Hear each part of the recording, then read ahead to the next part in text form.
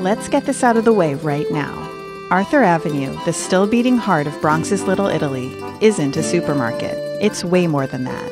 It's an Italian-American mecca for butcher shops, bakeries, cheese stores, food markets, fishmongers, yada yada, you get the picture. It's big, it's bold, and it's filled with lifelike sculptures of gangsters and every variation on the Italian flag. Folks on the street say ciao without the slightest sense of irony. Sure, tourists flock here, but there's still a genuine community that keeps the place from becoming a theme park. The only real danger in coming here? People might just feed you to death. It's time to get lost in the supermarket. First things first, the sheer aroma of chili and pork drags me off the sidewalk and lures me into Calabria Pork Store, a legendary destination with so many dried sausages, they have to hang them off the ceiling.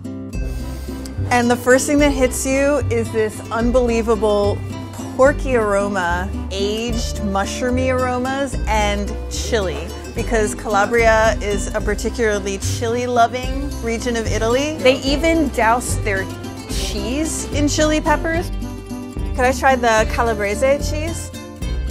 It's a very generous taste. You can see there's definitely a lot of chili on the outside. I'm gonna see if it permeates the inside.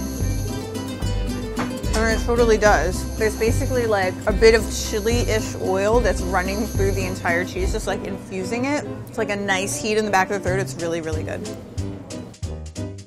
After all that salty, spicy pork and cheese, there's only one thing to do. Make a beeline for carbs at a bakery that's famous for their old-school Italian cookies. Though, no surprise here, their bread also happens to have chunks of pork inside it. I'm gonna go over here to this wall of biscotti, and then you also have cannoli shells here. You can get your cannoli filled fresh. Could I get one cannolo? So she's gonna pull out one of these shells and pipe in that ricotta filling. Can't get much fresher than that. Delicious. The shell stays super crispy. Inside is this like mascarpone and chocolate chip filling. Absolutely delicious.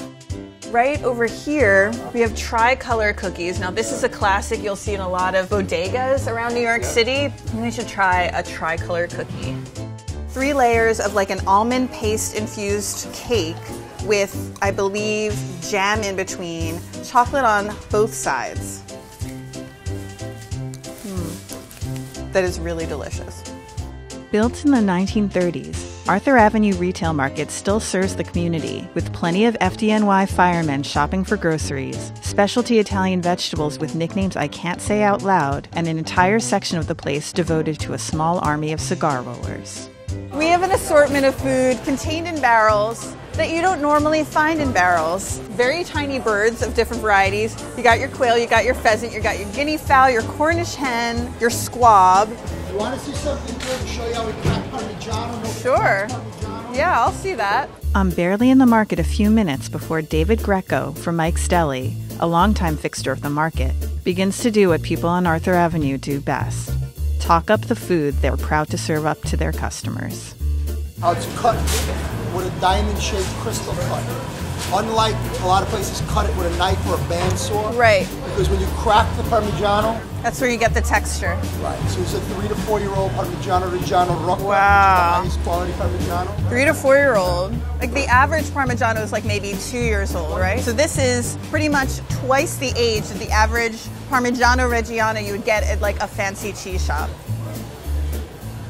Even though it's 4 years old, it's just as moist as the average Parmigiano. It's just like way nuttier and like way more umami. Cameramen always get left out, guys, so here. I got in trouble on chopping for that, actually.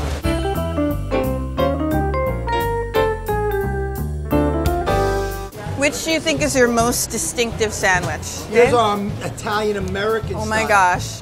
Sopressata, prosciutto cotto, mortadella, capicola, provolone, lettuce, peppers. And we make it on our homemade focaccia, which is, you can see, so light and airy. It's made from olive oil. It's practically a pillow. Now this is the fritter. Ange. Oh my God, there's a sandwich coming up too. You gotta taste everything. You're in Little Italy. Okay, you're right. What do you prefer, red or prosecco? It's basically, oh my God, it's not even noon. You're in Italy. So what time is it now? In Italy, it's 6 o'clock. Okay, so this works out. It's 11:30, we're good. Thank you so much, sir. Thank you, welcome to Little Italy. Cheers. Ciao, ciao.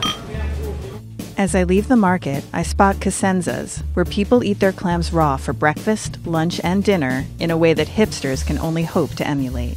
Casenzas is a seafood market, so literally you're getting the seafood straight from the market and ready to eat. Thank you. And that lemon there, homemade chili vinegar thing.